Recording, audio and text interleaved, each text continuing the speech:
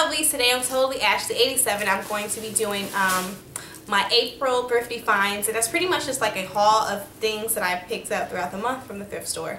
If you guys recall, when I first started this channel, I did a December thrifty finds, and instead I was going to do it, it was going to be like a thing that I did every month, showing you guys each, what I found each month at the thrift store. And the only reason why I didn't stick to it is just because these last 4 months, these last like 3 months, I have not been doing any thrifting just because I haven't had the time, and thrifting can be so time consuming. Like I can never go in there and then run back out. I'm like in there for at least an hour just going through the racks and looking at things, and sometimes I can be in there for 2 hours, because you really have to look through everything, because it's just kind of consuming. Anyways, so this month I went this weekend and I picked up 5 things from the thrift store, so I'm going to show those things to you even though it's not like a big haul.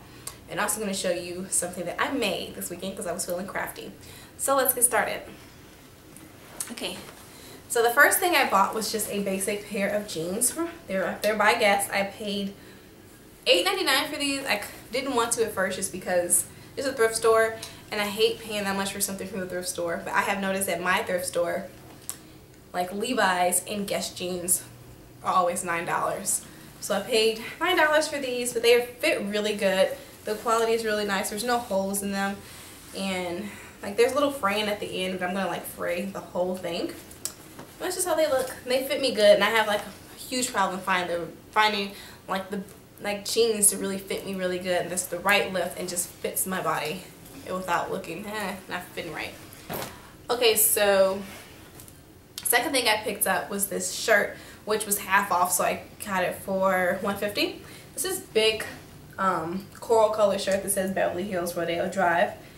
And what I'm going to do with this, because it is too big, I don't even know what size it is. It is a size one size fits all, which is totally too big.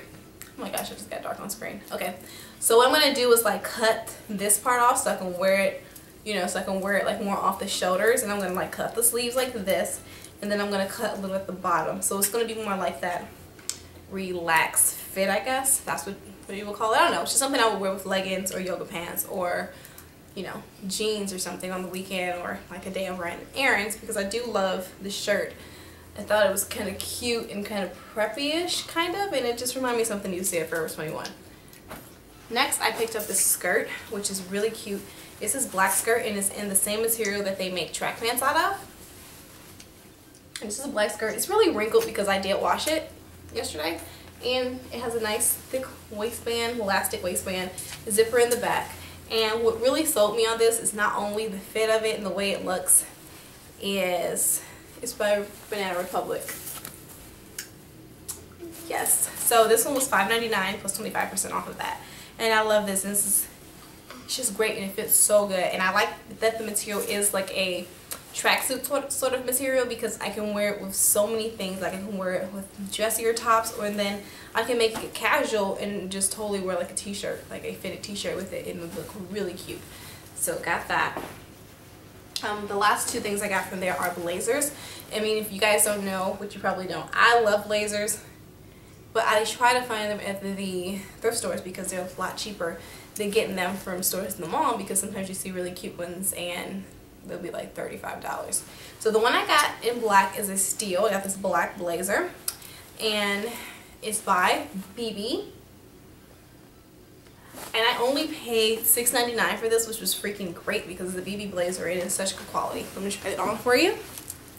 This is how it looks. So as you can see, it's a really good fit. It has one button here. Okay, so it has pockets, and it just fits really great. Only problem I have is the sleeve is a little too short, so I'm going to cuff the sleeves like this. And I also like totally hate the freaking buttons that they put on it, because I think they kind of make it look cheap, And they put this stupid basic black button on it right there. That's how it looks. So I bought these really cute buttons from, I think, Joann's Fabric, and that's how they look. It's just this military buttons, and I think I paid $2.50 for them. I paid $2.50 for them, so I'm gonna like swap out the buttons on that blazer. Next, I got what you guys are, some of you will like, some of you will totally freaking hate this blazer, but I thought it was really funky for the, you know, the style. So I got this vintage blazer. It has this really pretty flower print on it, and it has the pelham look at the bottom. The sleeves are kind of puffy. Now I've had this on for you. What I'm going to do with this is cut the sleeves off and make them into shorter sleeves. So I'm going to take the sleeves up, if that's what you call it.